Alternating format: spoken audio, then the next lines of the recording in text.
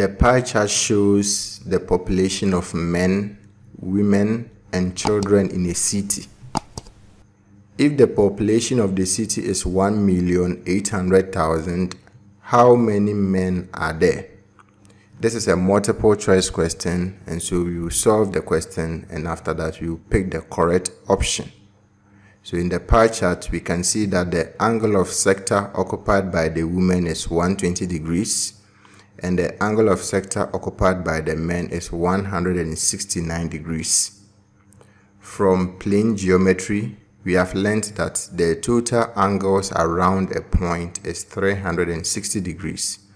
So if the angle of sector occupied by the women is 120 degrees, and the angle of sector occupied by the children is 169 degrees, and the remainder is the angle of sector occupied by the men, then it means that the angle of sector occupied by the men will be equal to 360 degrees minus 120 degrees minus 169 degrees.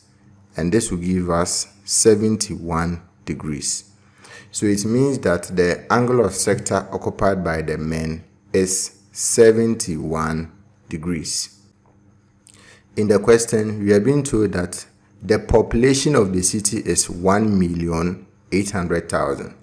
What it means is that if we add the number of women to the number of men to the number of children, we will have 1,800,000. So the total angles in the circle, which is 360 degrees, will give us the 1,800,000. And so we are going to use simple proportion here to get the number of men in the city.